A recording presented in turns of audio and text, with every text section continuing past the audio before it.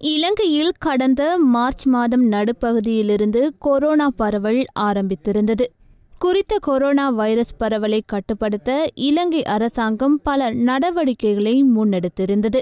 விமான, ரயில் சேவைகள் மற்றும் வர்த்தக நடவடிக்கைகள் ரத்து மற்றும் நாடளாவிய ஊரடங்கு உள்ளிட்ட பல்வேறு கட்டுப்பாட்டு நடவடிக்கைகளை மேற்கொண்டிருந்த அதேவேளை கொரோனா பாதிப்புகள் தொடர்பில் உண்மைக்கு புறம்பான தகவல்களை சமூக வலைத்தளங்களில் பரப்ப வேண்டாம் எனவும் கோரிக்கை விடுக்கப்பட்டது. இந்நிலையில் கொரோனா குறித்து சமூக வலைத்தளங்களில் போலி பிரசாரம் செய்தவர்களை போலீசார் கைது செய்துள்ளனர். போலீசார் மற்றும் குற்ற புலனாய்வு திணைக்களத்தினால் சந்தேக நபர்கள் கைது செய்யப்பட்டுள்ளனர்.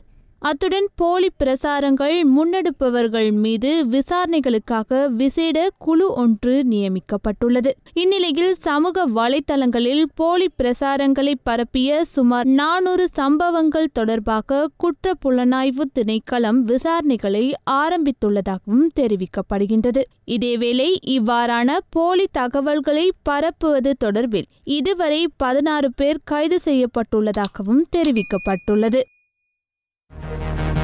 இது போன்ற முக்கிய செய்திகளை உடனுக்குடன் அறிந்து கொள்ள ஆதவன் யூடியூப் சேனலை சப்ஸ்கிரைப் செய்யுங்கள்.